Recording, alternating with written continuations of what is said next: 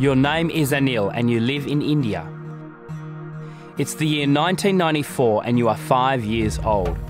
You live with your mum, 2 sisters and an older brother. Your father was killed in a road accident. You live in an urban slum with 100,000 other families. There is a water tap close to your shack, although you share it with 2,000 other people. You've got heaps of friends, but you have to help your mum most of the day by collecting water and preparing food. Every year, millions of people die from diseases from unsafe drinking water and basic sanitation. Polio is one of those diseases. It's bad and mainly affects kids. A mobile health clinic comes into your slum and offers immunisation. Do you want it?